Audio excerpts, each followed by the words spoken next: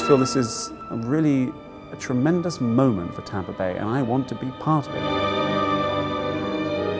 I'm very honored and delighted that the Florida Orchestra have extended my contract. I feel proud to be the music director here and extremely excited about the potential of the orchestra.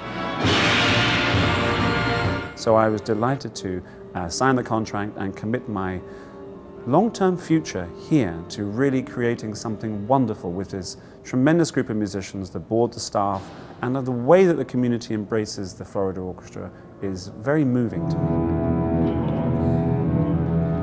This opening concert is extraordinary, and I think we have so many great programs and so many great events. There's, outside of the Masterworks, we have all our pop series, we have the Disney concerts.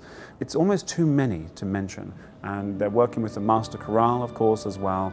It's just a plethora of outstanding cultural events that happen here in the Strauss Center, at the Mahaffey Theatre, and also in Ruth Eckerd Hall, and of course in all the other venues that we take the orchestra.